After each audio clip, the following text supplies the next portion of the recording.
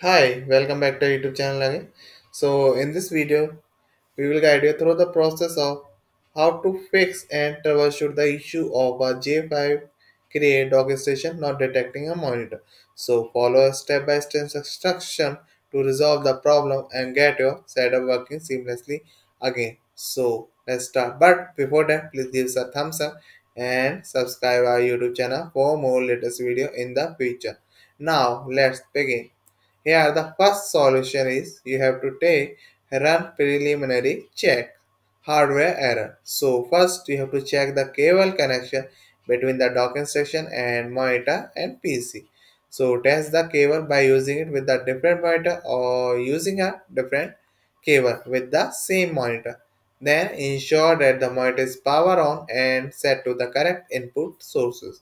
So try connecting the docking station to another device with an external monitor to check if it's recognized or not. Now move to solution 2. Reinstall and the docking station. So press the window plus R to open the run search, then type a dev mgmt.msc, then press enter to open the device manager.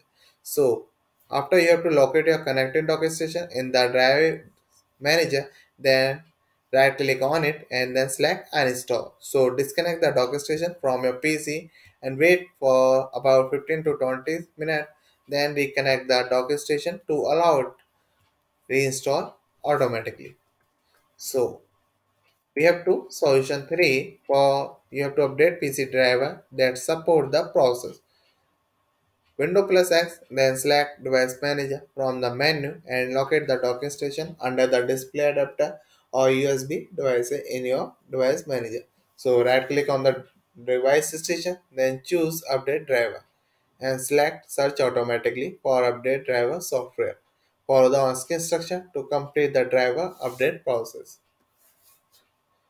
So these are the solutions you have to take when you see J5 create documentation not detecting a monitor. Thank you for watching our video.